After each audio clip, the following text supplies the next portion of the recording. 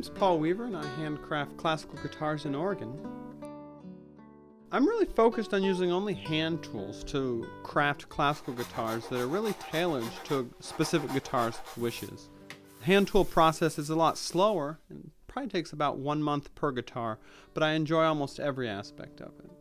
I think for me, a really intriguing part of guitar making is the top, because no single part of the guitar has more influence on the sound than the top.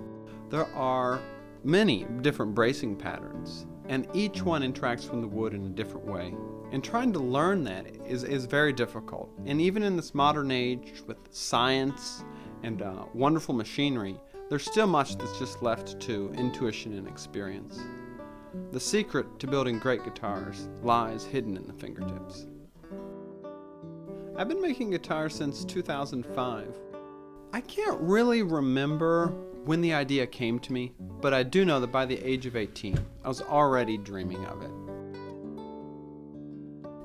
I think that using hand tools it just feels very natural to me. It's something that never seemed like a question. It was just always the solution. I'm going to build guitars using hand tools. And you know, each maker finds his own process, and there are as many ways to build a guitar as there are luthiers. But focusing my process on hand tools has really brought me closer to wood, and it's really been a very important part of finding a deep personal satisfaction in what I do. Guitar makers really focus on what are called tonewoods, and those are woods that have musical properties, and you kind of tap it, you flex it, you feel it, and it sounds musical. It's varied.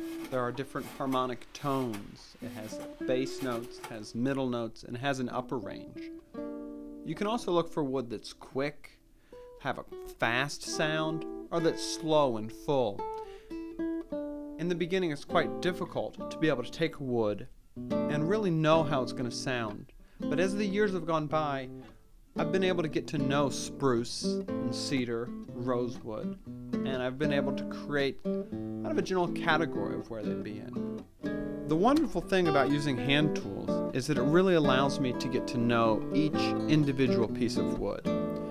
And while certain species have a general sound quality to them, there's so much variation between even two pieces of wood that are from the same log that it's very vital to develop the skills and the knowledge to be able to take a piece of wood and feel it and flex it and know how it should be thicknessed and braced to get the best sound out of it. It's allowed me to take some unusual woods, redwood, Oregon myrtle back and sides, and a curly maple neck, which create a really very striking visual classical guitar, and yet it still sounds pretty standard.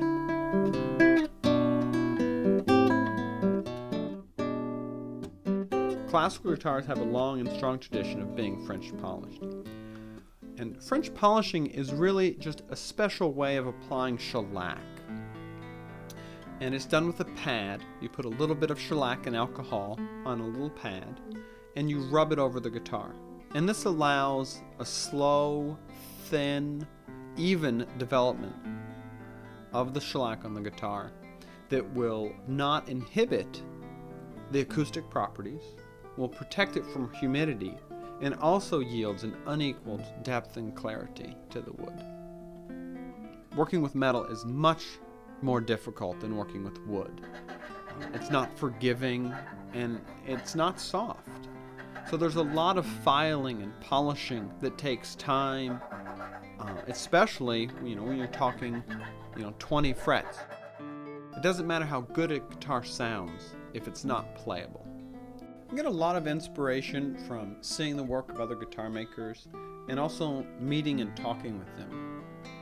Living in the Pacific Northwest has really allowed me ample opportunity to do both of those.